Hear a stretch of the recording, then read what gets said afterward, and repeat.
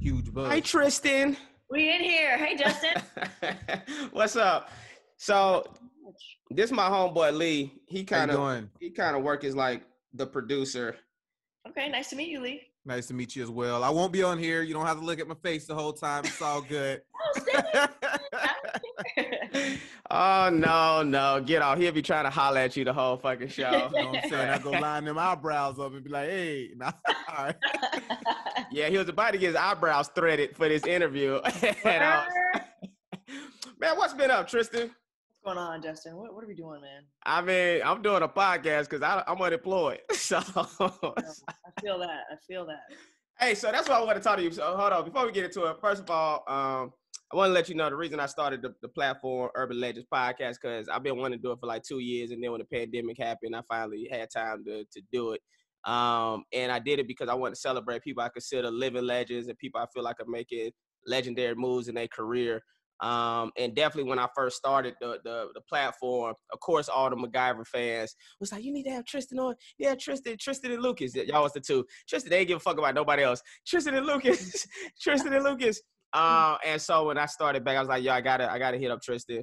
But yeah, man, so that's the reason why I'm doing this. You know what I'm saying? Because you the homie. I'm gonna say your credits. MacGyver, Vampire Diaries, The Christmas Sitters, which is one of my personal faves. I watched it. Really? You watched it? Yeah, I watched it. I liked it. Oh, I didn't even know. Thanks, Justin. Thunderstruck with Kevin Durant. Nice. We all have we all have a few of those, you know. Yeah. House party tonight's the night. And that's my shit. And my favorite, Gullah Gullah Island. You know. Oh, Justin, you never told me none of this stuff, man. You know what I'm saying? I checked in on Gullah Gullah Island when I was young, you know. All right, let's. 5 dang years, you never once told me you watched that show. You know, I watched it. But, you know, that was right when I was getting a little older. So I probably saw, like, you know, a couple episodes. I feel it. But, yeah. Tristin, what have you been – how you been dealing with, like, the cancellation of MacGyver? The cancellation. The non-renewal. I don't know. For me, it's more like an evolving period. I felt like we had a great run. I felt like we all killed it this last season and like did the most we could do with our characters. At this point, if we got extra seasons, it would just be like bonus rounds, you know?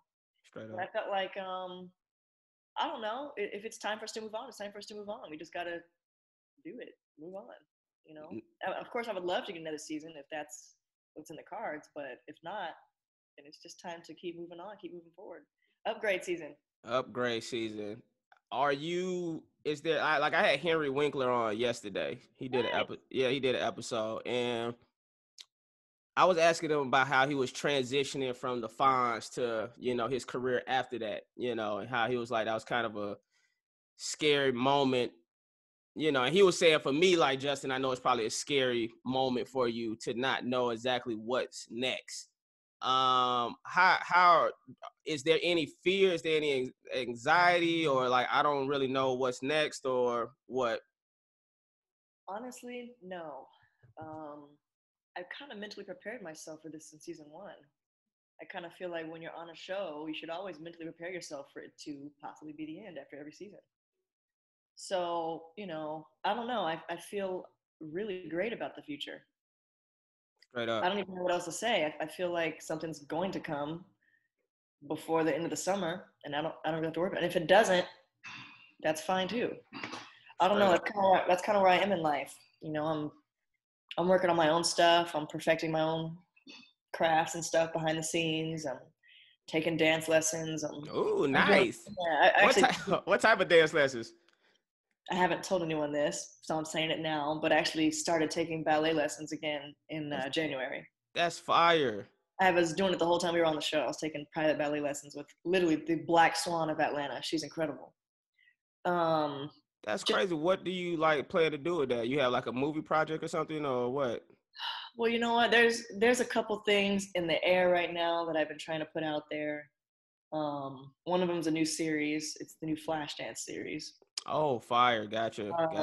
So I kind of just been mentally and physically preparing myself for that. And if not, then it's just for myself, you know. Aside from that, I'm like working on my own stuff, like my own short films and stuff. I might be directing a film towards the end of the summer. That'd be dope. Tristan's gonna be Yeah. an amazing director, everybody. Oh, thanks, Justin. So that's about it. At the same time, I've also been taking time off and relaxing and just enjoying myself. Straight up. A couple parties here and there. Yeah, man. Yeah, I missed the one at her party, yo. Tristin gives halfway directions, everybody. She invited me to her house. She gave me half of the directions. It was late. I don't know what I had been doing all day. I was already tired. I was like, you know what? I'm going to miss this party. Guys, I'm convinced Justin doesn't like me. I have the easiest address. Everyone and their mama can find my place. I sent him like 3 pins. He was still on the other side of Atlanta, like, where did you live? Like, okay, he doesn't want to come. It's okay. All he had to say was he didn't want to come. I was at the gate, but I was at the wrong gate. She got 2 different gates at her place. I was at the wrong one. And he was like, F it. I ain't driving around the corner. Straight up. That's my energy, yo. I'm on a real fuck it energy right now. Hey, this what I feel. I feel like I'm getting older, and I think I'm a nice person to everybody. But when it comes to like dealing with certain shit, I'm just over it. I'm like over certain shit. It's just like, it is what it is. You know, I'm gonna be a good human being. But at the same time, if I feel like something isn't, I don't know. If it's just like, I feel like out of the way or crazy to me, I'm just like, man, fuck it. I'm just fuck it. I'll go home. At the same time, it's like, what if that was the last time you ever saw me in life? And you were like, I ain't driving 30 seconds around the corner. F that. I'm on a new wave in life. Guess what I would be like? I'm like, fuck. I mean, you know. In the next life. In the next life. Hey, are you auditioning? Because what you doing, right? You auditioning? Have you auditioned any? Are you like Yeah, I've been putting a couple things on tape. You know, everything's on Zoom now. Everything's on tape auditions. I screen tested for a show last week. Didn't go for whatever reasons. Right. So yeah, I don't know. I will say that after MacGyver, there's like a new energy I have towards that part of the process. Because it was always a little scary for me thinking about going back into, you know, the audition world. But now it's like, it doesn't even feel the same. What you mean by that when you say you have a different energy towards it? I feel like there's nothing to worry about anymore. There's no one I'm trying that hard to impress anymore. It's like, I don't even know how to explain it. Well, I guess like before MacGyver, even though I had acted on ton of different things, there would still be like a certain level of nerves that would come into my body before meeting a director or producer or stuff like that. And after MacGyver, you know, being around these people every day, day in and day out, you know, some of these people are just starting out. It's like, it's fine. There's really nothing to worry about. They're just people. They're just like me. I just got to go in there and do my thing, and it's really not a big deal. And if it's meant for me, it'll be for me. And if it's not, it's not. Straight up. There's I no know more my reps. Oh, my bad. I cut you off. What were you saying? I was saying there's no more nerves, and there's no more like, I just feel like there's nothing to worry about anymore. Mm-hmm. Well, I feel like that's when I always booked stuff, when I didn't care. You know, when I went in there, it was like, fuck it. You know, it is what it is. If you like it, you like it. I guess my fucking energy, I guess, kind of started years ago, but it just heightened even more so now. But I know my reps are probably pissed because they've been sending me stuff, and I'm like, I've been passing on a lot of auditions. Mm-hmm. One, because some of the shit, honestly, is probably ego or pride. Some of the stuff, I'm like, I'm not auditioning for this. Like best friend roles on a 1-hour show.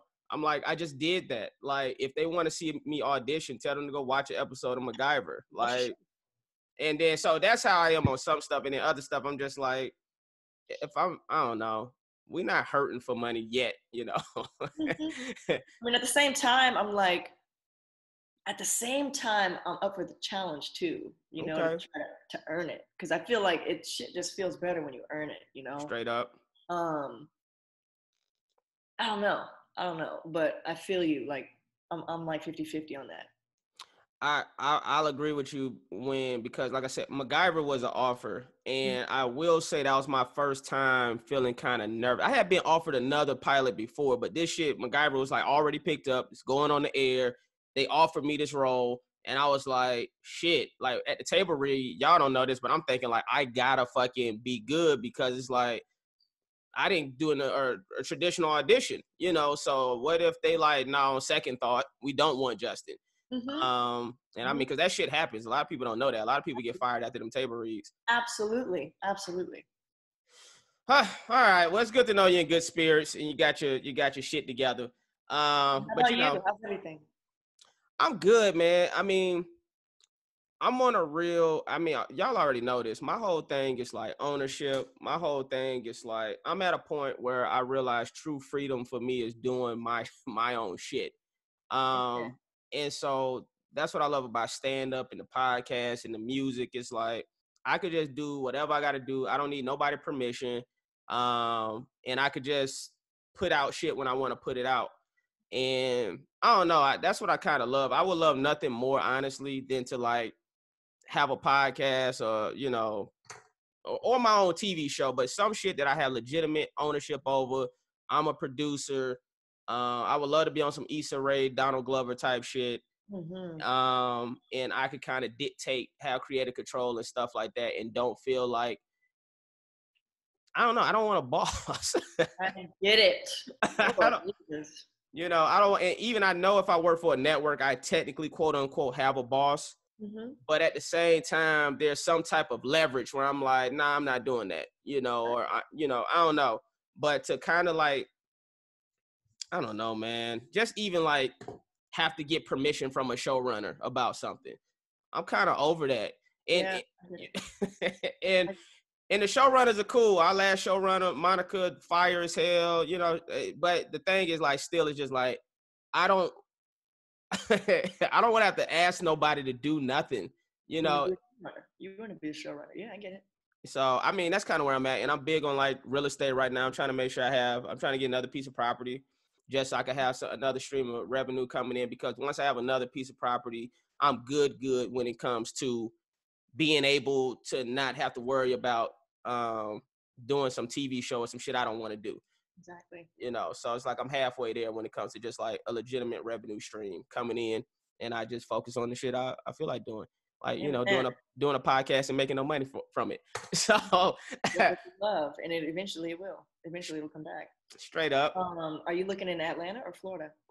Atlanta and Florida. I've been looking at property, so it's really just whichever one come back the best. You know what I'm saying? I'm just weighing my options. I found one piece of property down in Florida that seemed decent, and I'm looking at some up here. So I'm actually in Atlanta right now.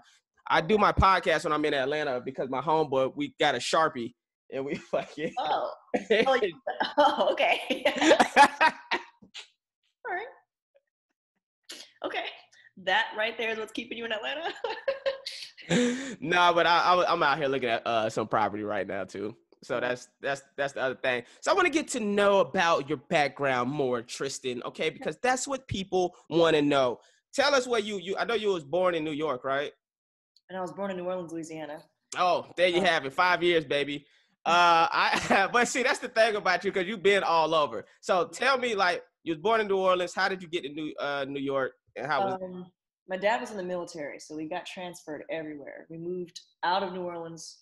I was 8 months old and moved straight to New York, and that's where I grew up. That's where I did my first movie. I did actually went to Florida to shoot Gullah Gullah Island. Nice. Orlando? Yeah, shot it in Orlando, Universal Studios.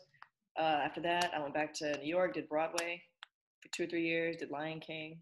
Yeah, that's fine. How did you get in that? So I was going to ask you about that. How did you get that so young? How did you even get interested in acting so young? Was that you wanted to do that, or was your parents like, she's a adorable baby and let's get her started, or what was that? My brother was in it before me. My brother's a year and a half older. He was doing modeling and stuff as a baby, and I wanted to do the same thing he was doing. So before I was old enough to know what I was doing, my parents put me into it. I was 2 when I first started doing modeling, commercials, stuff like that. I was advertising like the little toys you'd see in Toys R Us and Play School and Baby Gap and stuff like that, and just went from there. And then when I was about 10, 11 years old, it was right before 9/11, we moved to California. In pursuit of acting, or was that your dad in the military thing? My dad was in the military, got transferred to California. My parents had been trying to get there for years, so it finally happened. And then when I got there, I booked Alias, and then after that, it was Disney and Nickelodeon stuff back to back. Everybody Hates Chris, movies. Man, grind. Well, I was gonna ask you about that because how was your grind? Like, what was some of the obstacles or struggles you kind of faced prior to Vampire Diaries and MacGyver? Not being a name, she's perfect, but we want this person. She's amazing, so if this person turns it down, it's hers. Um, I was always the second runner-up to something because I didn't know someone, or wasn't a name, or because they didn't know exactly what race I was. Before MacGyver, there was not a big diversity push at all. That kind of happened recently. This huge diversity push to bring color and different ethnicities onto TV, and allow us to wear our natural hair and stuff like that. There was a time where I could never wear my hair curly. Couldn't, because they would never look at me and say she's black. They would say, what is she? We're gonna go with this person. So I would start straightening my hair because it would make me fit into roles that were like Latina or Mexican or Italian. I could fit into all these other ethnicities if I straightened my hair. Honestly, that's when I started booking a ton of roles. And then I always told myself, like, once I got my own show one day, I would wear my hair however I wanted it. Straight up. Didn't get to do that till MacGyver, honestly. Wow, I didn't know that. I heard T and Tamara Mowry talk about that, how they couldn't wear their hair curly back in the day. Yeah, it was not a thing. It was not a thing. And, I guess right before MacGyver, it became difficult because once they had their few girls that somewhat looked like me, the Zendayas, the Tessa Thompson, the one from Atlanta. Once they kind of had them, Zazie, is it Zazie Beetz? Yeah. Once they kind of had them, then I wasn't even a thought. It's like, oh, we have our girls. So it was still hard after that. I honestly. What do you identify yourself as, though? I'm black. Right. I'm black. I know that my skin is fair, but I identify myself as black. That just is what it is. Let me tell you something. I remember the first time you told me that. Do you remember when you told me that? You probably don't.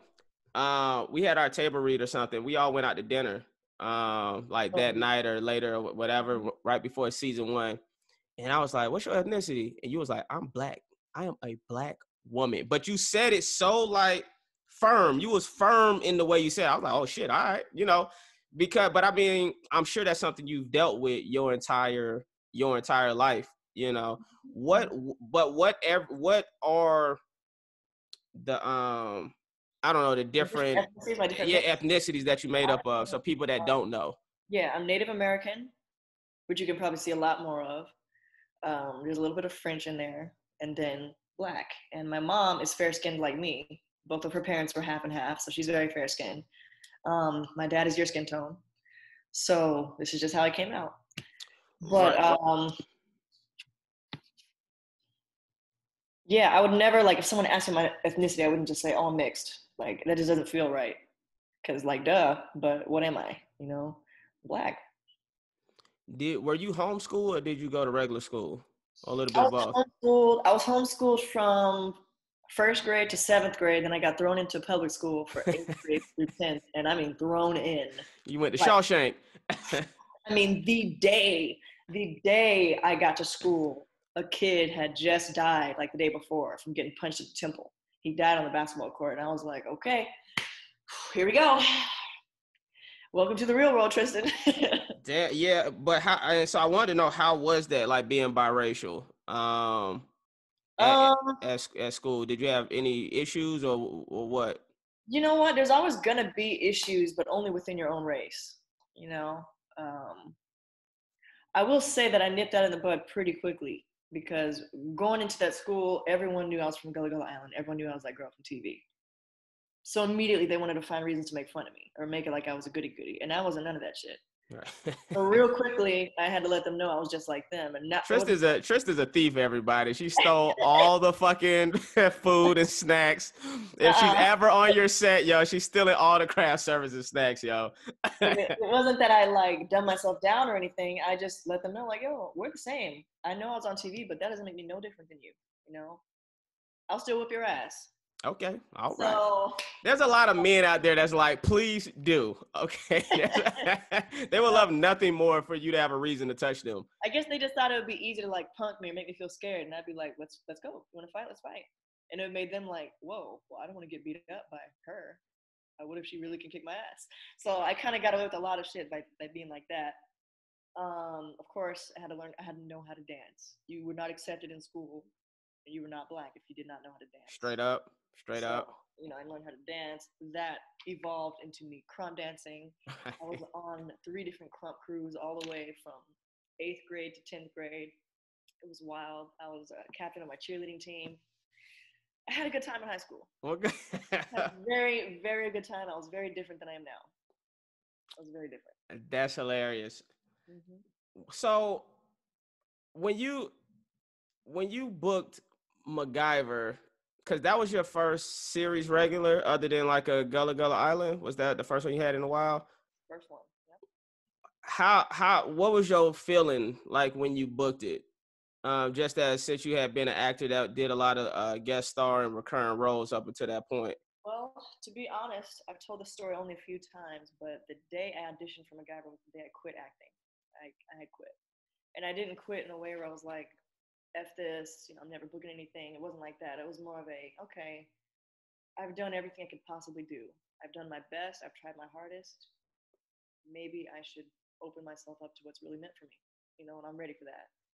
And I went into it with a good attitude, but I said, I'm done and I'm happy, It was my birthday. It was June 10th. I remember snapping a picture of myself right outside the audition room just because I was just in such a weird space. And I quit. I was done. I wanted to take my last picture in audition room. I walked in that room. It was the best audition I ever had. I just was myself. I had completely said F it. And I booked it straight from there. Damn, that's crazy. I had felt like every hardship, every callback, producer session, screen test, rug ripped out from under me, everything I had been through in this whole career led up to that one audition. That's what I felt like. And it was almost as if God said, if you go in this audition with a good attitude, you can have it. And I did. My life changed ever since. Damn. So that's crazy. Do you ever feel, or have you ever felt like there was casting directors that didn't like mess with you? Yeah, absolutely. Yeah, 1 or 2 in particular. But honestly, I'll be honest, at that point in my career, I was so done with everything that I started approaching them about the issues and just, what is the problem? Why don't you like me? I've been in here so many times. You always say terrible things to my agency when I leave the room, but never to me. What is the issue? We never said that. We love you so much. We never said any of those things. After that, great. But it was like something in me said, I don't care if this person never wants to see me again. I'm going to address this because I'm tired of coming in here feeling this energy that I don't like. What is it for? So yeah, that was a pivotal moment in my life. And then MacGyver was just that one thing that changed everything. And now it's like, I feel like I can do anything. Straight up. Yeah, well, I had asked that question because there's definitely a casting director that I feel like don't fuck with me. And the problem is she casts every black movie in Hollywood. And it's like, I'm like... Oh, I'm sure I know who that is. Yeah, exactly. So it's like, yo, I keep getting these auditions for the projects that she's casting, but I'm like, the last few auditions that I've submitted is like, I get no feedback, no callback. And I'm like, yo, I know I'm not trash. Like, yeah. Like, what's the real problem here? Yeah, like, what's the real problem? Do you feel like when you approach the casting director, it helped, or do you think they probably was like, man, fuck that bitch? What you what you think? It always helped. Okay. In particular, there was 2 casting directors I actually really liked them, and they casted Vampire Diaries. I had gone in for that show for the lead of Vampire Diaries before the show came out. For Kat Graham's role, I had gone in for every role, every female role under the sun that show ever brought in over like the whole 5 seasons. I had been in that room for 19 different roles. Damn. Over the years. And finally, I remember crying before I walked in there because I didn't want to go in there so bad. I was just like, God, I'm just wasting so much gas money and freaking meter money, parking at this place, knowing I'm not going to get it. That's it. I don't care if they never want to see me again. I'm going to go in and tell them I'm never coming back.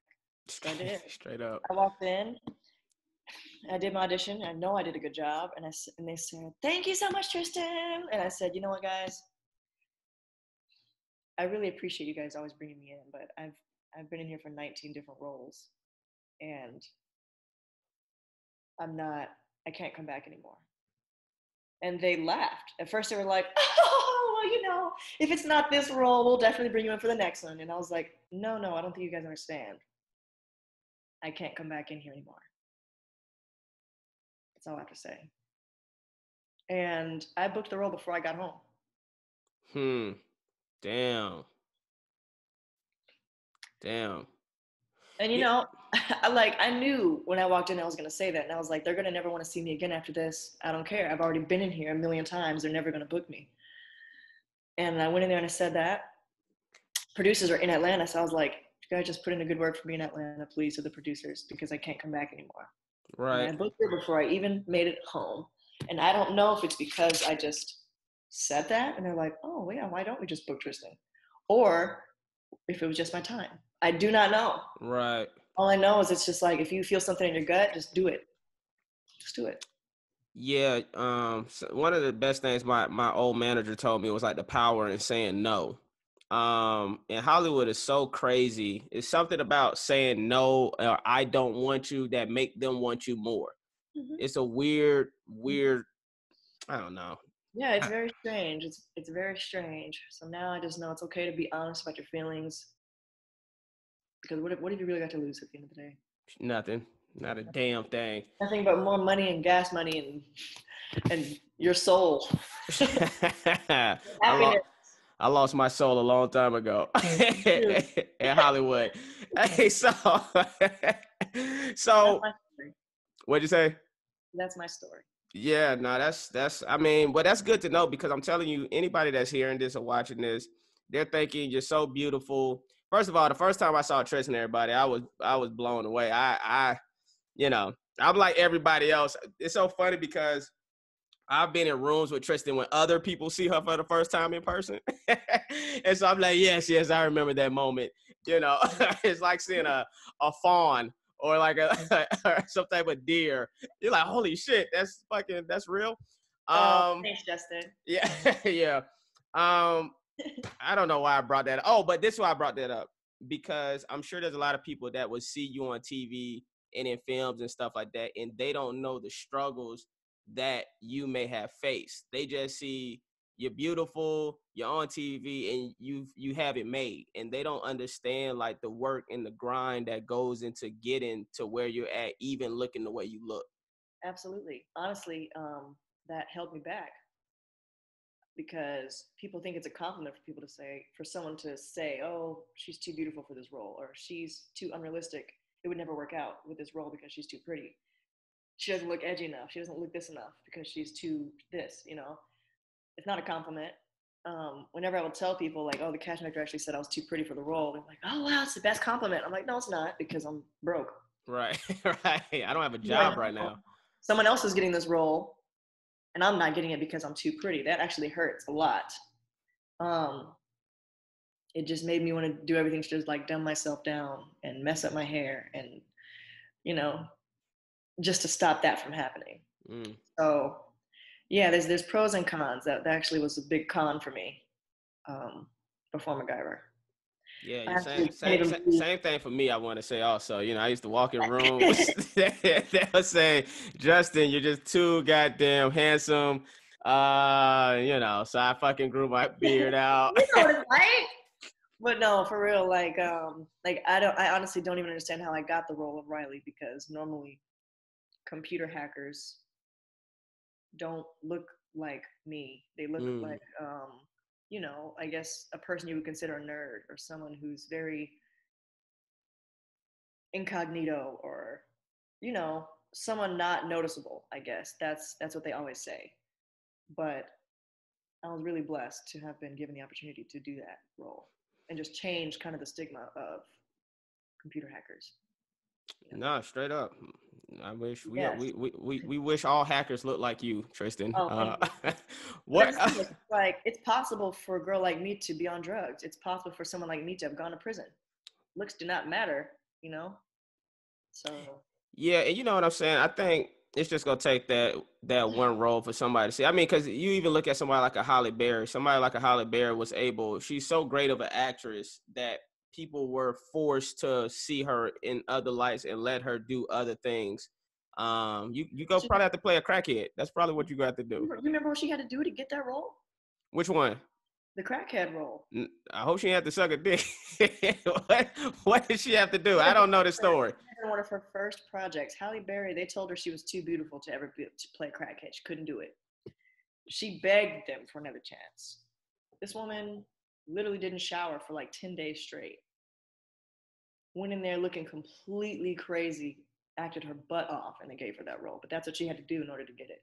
Wow, I didn't know She had to that. literally put herself in the shoes of someone who would be on crack and go in there and prove them wrong because they had already told her no. So, Damn. Well, you to know, and God. that's the importance too, you know, for anybody listening, and for you, what you already know, the importance of you writing and producing your own material, Mhm. you know, or at least producing your own material if you're not writing. So you can find that perfect project that caters to you, so people can see everything else that you can bring to the table. Absolutely. So I know you dealt with I mean we've all dealt with like crazy work environments, right? Sometimes with just, you know, the schedules and people and stuff like that. I want to know, how did you maintain like your sanity doing a show like MacGyver? Because what people don't know is like the workload that could kind of come along with it, the long hours, dealing with different personalities. Mm. And I felt like you always was able to maintain, you know, your composure. And so I didn't know if you like meditate, if you vent to your parents or your boyfriend at the time, or like, how did you kind of get through those moments? Well, to be honest, I think it all had to do with my dog. I adopted Sergeant probably 6 episodes in. Before I knew what I was doing, before I had really planted my feet, I adopted him, and he changed everything because I didn't think I was gonna make it. Um, Straight up. he changed everything. He just would remind me to smile. As soon as I would see him, I could be literally about to cry, and as soon as I would see him, I'd forget.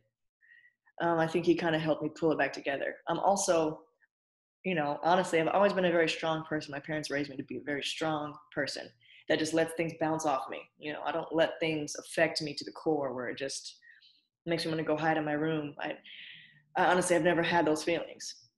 I'm able to bounce negative energy off of me, and I've made it a habit to do it. Like, I make the effort to not let it affect me, you know? So I don't know. Well, Also, just standing up for myself, you know?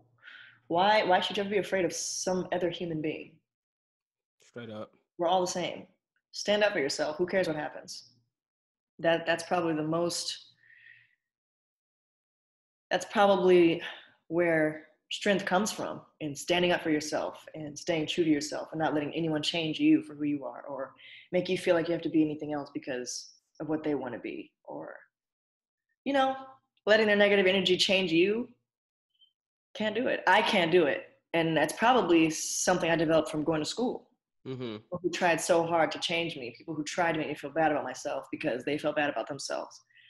I would always know that they're only doing that because they feel bad about themselves. How can I make them feel better about themselves? You know, I'm just going to tell them the truth. Straight up. So, yeah, I have a feeling that high school probably prepared me for any bad work environment. So, and from anything from here on out, I'm ready for it. Bring Right. it. Straight up. What's the biggest lesson you think you've learned from working like professionally and not professionally and personally, working on a show like MacGyver? What's the biggest things that you felt like you took away? Always treat other people with kindness and respect. No matter how stressed or tired or upset you are, do not project that onto others. I've had to work hard to keep myself from doing that. There's been times where I've been so irritated, or maybe one person in particular is annoying me, so it makes me snap at someone else. And I catch that. You know, I check myself. Do not let that shit rub off on others. Like, And that's because I never like when people do it to me. If someone is irritated about something, I don't like when they project that onto me or treat me a certain way because they're irritated with everyone else. And I never want to do that. And so I make an effort to remind everyone else to do that too. When I did the Christmas movie, you know, it was a very low budget movie. Everyone was really stressed. A lot of things were just not right about that whole production. And you know, as it was hard enough as it was already, but people are like snapping at each other and cursing at each other and yelling at each other. And someone has to treat this person bad to make someone else think they're doing their job. Or who can I throw under the bus? Who we throw under the bus? That's a song we made up on the set of MacGyver. When somebody fuck up, we sang a song, "Who We Throwing Under the Bus." Under the bus. I would notice people just doing that left and right. And I'm thinking in my head, yo, this project is way too small for everyone to be acting this crazy. I'm stopping this right now. And I did. I basically made a speech in the morning and I said, if I hear one more person address someone else with disrespect or snap or curse or yell, I will address you personally on the spot. Do we have an understanding? Everyone's like, oh yeah, definitely. Everything was so good from that point forward. Everything was so good. Everyone realized nothing was that big of a deal. If something breaks, fix it. If continuity's wrong, F it, who cares? Like, it's not a Michael Bay movie. Like, let's just have a good time. Like, you know? So I don't know. I make an effort now to remind others to treat people with kindness and respect. Otherwise, we're not going to get through this. Right. What's the point of doing what we do if we're not happy doing it? Yeah, and people, you spend so much time on the set, you know, you're working on film or TV, like you want to make sure it's a safe space and a comfortable space because you spend more time with the people on set than you are with your own family members. Exactly. So you want to be cool. Couple more questions I had. So this is what I wanted to know for you. Being a woman in Hollywood, are there any struggles, do you think, that being a woman and a Black woman at that you're still facing in the industry? Or have things gotten better? I think things have absolutely gotten better. I just think now we just have to be careful to make sure it stays that way, that we don't allow things to slip under the rug and, you know, allow people to get away with things. As hard as we worked to get where we are right now, you know, finally getting our opportunities to play these roles and finally them giving chances to people of color, we have to make sure that we keep it that way and not get too comfortable. If that makes sense. There's always going to be struggles. As a woman, we have to be on guard 24/7. You know, as great as everything was on the MacGyver set, I had to be on guard 24/7. You know, because there's always something. There's always something. So in every situation that we're in, that's just kind of who we have to be. I was gonna ask you, I mean, have you felt like you've dealt with any, I don't want to say like Me Too type situation, but was there any time that you felt uncomfortable? And if so, how did you maneuver? Or, you know, because I think that's important for women to like talk about. So if there's another woman that might get into that situation, they'll kind of have the tools and kind of know how to navigate through that situation. Naturally, for me, this is just something I developed growing up in this industry. You know, I never talk to anyone for too long. Never put yourself in a situation that's gonna get you in trouble. You know, leave the party early. Don't stay too late. Don't go to a man's apartment at 3:00 in the morning. Yeah, no meetings at anyone's house. No dinner meetings. Hey, I want to talk to you about a new project over dinner. No thanks. Right. Call me on the phone. You know, I would just learn to avoid those situations way before they go south, because I didn't need them to go south. Straight up. I know it's gonna go south. I don't need it to. Like, come on, why else is this happening? So, you know, and that's just something I carry with me. And and then this is probably the last thing I had. I wanted to know, like, how do you handle dating being who you are? Like, how do you, because I mean, the thing about, of course, like being on set, you know, we've seen it, we've been together for 5 years. So I've seen, you know, the dating thing. I mean, from everybody, you, Lucas, LaVie, everybody, you know. How do you navigate dating in Hollywood? Do you feel like is tough? Do you not know if a guy is for your intent? Like, what? How do you go? Yeah. No, I think for me, it's been great. Only because I only date people who I know are going to be great to me. Sometimes people look and be like, why is she dating him? There's a reason for that. Because he treats me like a queen. I only date people who treat me with kindness and respect. Straight up. Someone who is 100% for me, not worried about anyone else. It is easier to date in your industry because they understand the schedules. They understand the times, the hours. They understand the relationships between your castmates. They understand that stuff. It's not something you have to explain, And another thing for me is I usually date people that I've known for a while. That's just kind of how it happens. Eventually you know this person well enough, and eventually the feelings arise, and you date that person, and if it doesn't work out, then you move on, but you stay friends. I never really have had a bad breakup, or I never talk to that person again. It's usually pretty mutual or an understanding, we're always still friends after that. So I will say that for me personally, I've had a pretty good dating experience in this industry. And that's probably because I just direct myself towards the right people to begin with. No, straight up. I remember when you and Jesse T. Usher were together. I seen y'all in Atlanta. I was like, y'all are the most beautiful couple I've ever seen in my life. I was hoping y'all was gonna stick together. I just want to see what the babies was gonna look like. Jesse T. Usher, one of the most talented people I know. We've been friends since I was about 17 and he was about 14. Wow. Long time. We met in 2006, 2007. I've been really close friends ever since. Our parents are close. It's just always been that. He's always been there. So yeah, he's a really great person. Yeah, he's a great dude. He did a episode of Urban Legends a while back, and super nice dude, man. Super good dude for sure. Talented, like you said, talented. I didn't know how funny he was. He's so funny. Yeah, he's so funny. And right now he's shooting season 3 of The Boys in Canada. Whew, I love that show. Yeah, it's a freaking good show. Yeah, I'm a The Boys groupie. I'm a groupie of a few things. Drake, I'm a Drake groupie. Oh yeah, I'm a groupie for Drake. And The Boys, I'm a groupie for that too. I think we're all groupies for The Boys. Yeah, straight up. So, all right, where do you want to see yourself? This is it. Where do you want to see yourself 5-10 years from now? Okay, I'm gonna be perfectly honest. One of my acting idols is Helena Bonham Carter. She's the one who was married to Tim Burton for a number of years. She does all the wonderful character roles, like on Harry Potter, and right now she's on The Crown, and she's on Alice in Wonderland and Sweeney Todd, and every role that she plays is like my dream role. That's what I want to do. I want to start a production company with someone else who has the same vision as me. I want to create our own projects together.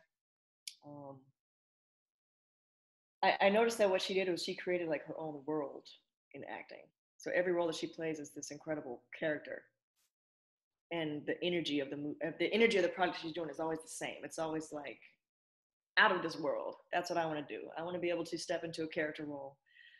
I want to be given the opportunity to play a character role. I just have to be given the chance. So that's what I want. But in the meantime, I'm going to create those projects for myself. And that way, at least I can be seen in that light. I love to direct, of course. I want to direct probably before the end of this year. I want to try to direct a project. And I also love to edit. A lot of people don't know, but I love to edit videos. Oh, nice. So, yeah, I don't know. There's so many things. I'm writing a cookbook right now. Nice, that's fire. There's a lot of things I'm dabbling in. I'm still learning to play electric guitar. I want to start a band. Nice. Yeah, that's what I meant to ask you that too, because I was like, I know you could sing, and I was gonna ask if you was gonna kind of venture out into some of your other talents and kind of showcase those. Yeah, it's time. I've had times where I was 100% into music. It's just hard. It's not as easy as it is right now to do a song and put it out there. Oh, I know. I put out bullshit every day. Hey, there you go. It was not like that 10 years ago. It wasn't like that, So now it's just like the sky's the limit. I'm gonna do everything. Straight up.